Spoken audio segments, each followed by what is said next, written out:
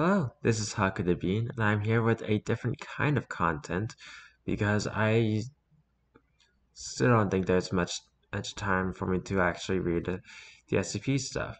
And also because I just saw of it and got reminded of it from yesterday's video, which is creepy stories with the theme of intensely important rules that you have to follow in order to survive. Luckily, I found a subreddit for that called Rules Horror. I think I'll read a few stories from there today, and we'll see how we feel about it going forward.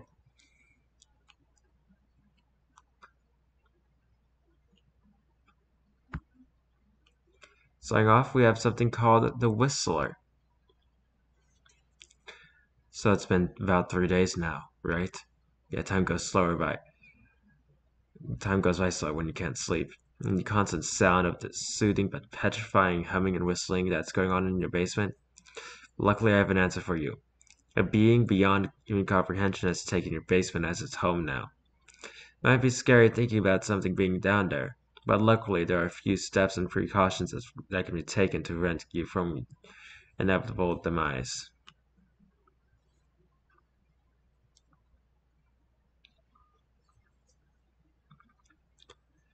1. From now on, your basement can no longer be accessible at night without risk of being taken. If the sun's down, it's not a good idea to go down. It's suicide. 2. If you go down during the day, you may notice some things have been messed up or moved. It is important to not readjust anything that's out of place. It doesn't like it when their nest has been messed with.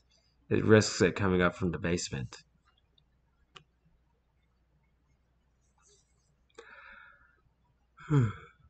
3. One of the more important rules. Do not, under any circumstances, have anyone over to your house while the creature is nesting in your basement. You don't want anyone wandering where they shouldn't. 4. For some reason, the creature likes to redecorate certain pictures. If you suspect such behavior is happening, do not look at them. They are beyond what humans find scary and will keep you up for the rest of your life. 5. If you've been in the basement recently and suddenly hear the whistling, do one of two things. If you're close to the stairs, run as fast as you can. If you're not, close your eyes and accept your fate. Best you don't see what it will do to you. 6. If you do hear the whistling and manage to get upstairs, do not return to the basement for a bit. And do not tend to the screaming. 7. All pets must leave the home, as they could adventure into the grasp of the monster in the basement.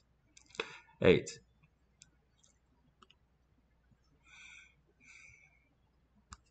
If for any reason the whistling gets louder or softer, this doesn't mean it's gone or closer.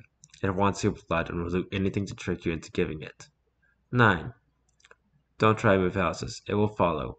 It's best to not share the curse given to you by making it someone else's problem as well as yours. 10.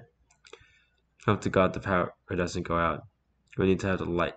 It's close to the basement and door always active to prevent it from moving. 11.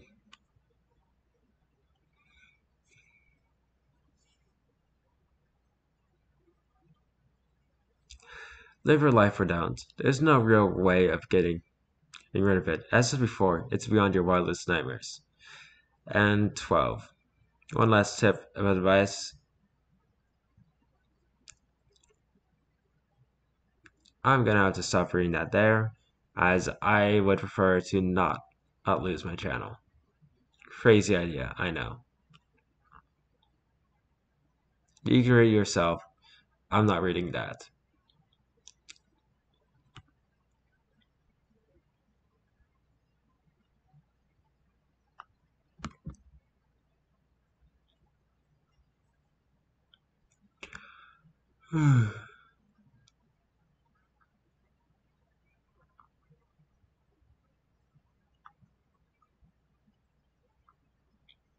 Right, that was a good one. This one might be good too.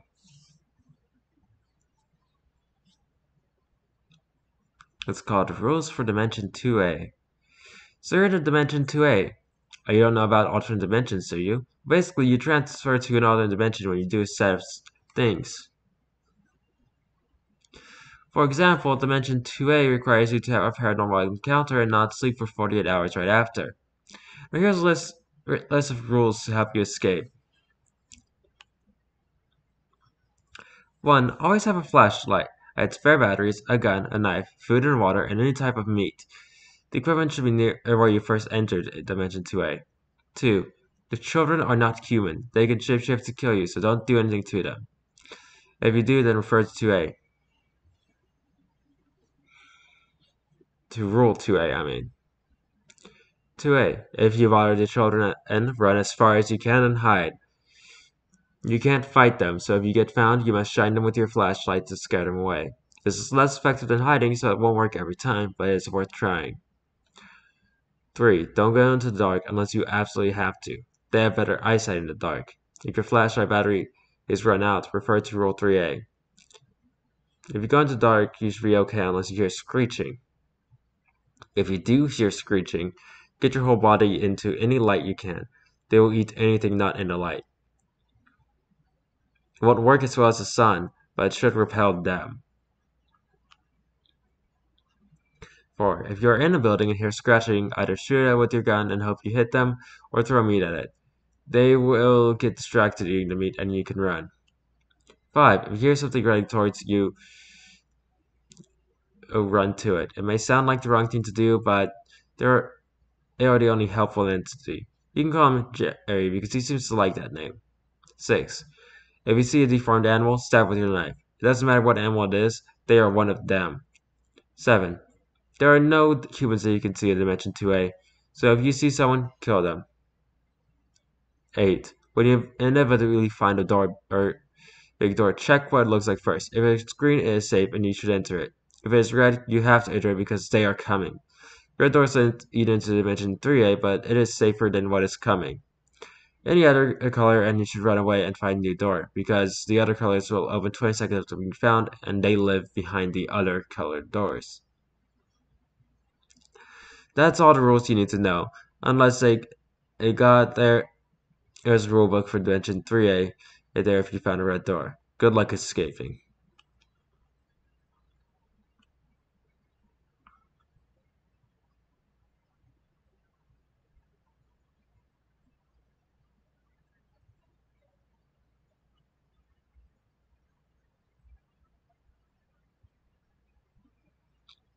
And rules for being an entity. Hey, these are very good for me. Congratulations, being of unspoken horse. We have pulled you out of the ninth ring of hell for your first day on the job. You'll take many forms and bend many realities. This may sound daunting, but threat not. Here's a full, comprehensive of rules for your first eternity. Available in many languages, such as I can't read that, so let's keep with English. Rule 1. General rule of thumb. If you have those, that is. The survivors within your realm are also following a set of rules. It is your job to severely punish these missteps. However, you do it is up to you. Just try not to tear space-time too much. It makes the multiverse caretaker's job extra tedious. Rule 2. Handling humans' impulsive trait known as emotion. Was a human you may be wondering? It's our favorite play toy. These vague beings have chemical imbalances called emotions, which makes them act irrational. It's required that you draw as much of the emotion called terror. It is emulated by things that they cannot comprehend or something that rapidly is posing a threat. Rule 2B. Human prejudice. Humans being irrational will try and kill things that aren't them. They are terrible at peace and are creatures of unspeakable horror. For example, in universe, that's a long number, 15525266662, a place known as America exists within it, refines as a large anomaly called Ohio. Many of the people from America are of low IQ and shoot things they do not understand. Rule 3. Understanding your victim's terminology. If you manage to attain your victim's rulebook, you may notice they refer to things such as it or them. This is referring to you. Humans cannot comprehend you, so they use simple pronouns. Use the rules referring on how to avoid you to predict their tactics. Rule 4. Evading angelic beings slash enforcers.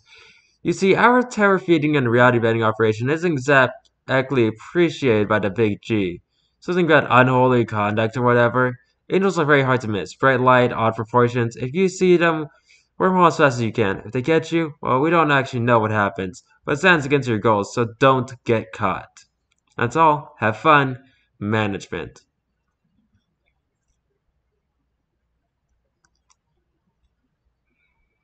Yeah, I think this would be better if it was more further explored, but a lot of these rules are a little bit meh for them. I remember better rules stories that I've heard before. I think that's it for now. If you liked this video somehow, please leave a like on the video, comment down below, and subscribe to the channel. I'll see you next time for either this or more backroom stuff, where you're taking a break from SCP related stuff because I'm a little bit tired.